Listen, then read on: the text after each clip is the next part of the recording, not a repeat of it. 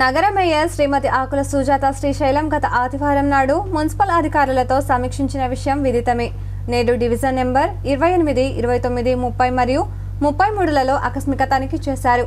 కొన్ని చోట్ల శానిటేషన్ పరిస్థితులు సరిగా లేనందున సంబంధిత అధికారులను మందలించి మళ్లీ ఇలా జరిగిందంటే కఠిన చర్యలు తీసుకుంటామని హెచ్చరించారు.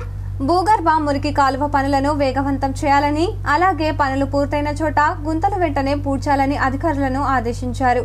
రంజాన్ సందర్భంగా స్థానిక కాలనీ వాసులను త్రాగునీటి సరఫరా ఉదయం 3 గంటలకు జరుగుతున్నదా లేదా అని, వీధి దీపాలు సరిగ్గా వెలుగుతున్నాయా లేనిది అని అడగ్గా కృతజ్ఞతలతో నీటి సరఫరా అవుతుందని మరియు అన్ని విధాల పనులు ముమ్మరంగా సాగుతున్నాయని తెలిపారు.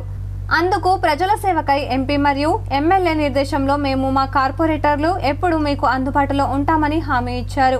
ఈ కార్యక్రమంలో వారి వెంట డిప్యూటీ మేయర్ అబ్దుల్ ఫయీం, కార్పొరేటర్లు Abdul Gafoor, Shakeel Ahmed, municipal SC Sahadev Ratnakar, డివైఈ Shaheed, ఏఈలు Inayat Karim, షూకూర్, MHO Sajid Ali, sanitation inspector Nataraj Goud, town planning అధికారులు వీరస్వామి, వెంకటేష్ మరియు సిబ్బంది ఉన్నారు.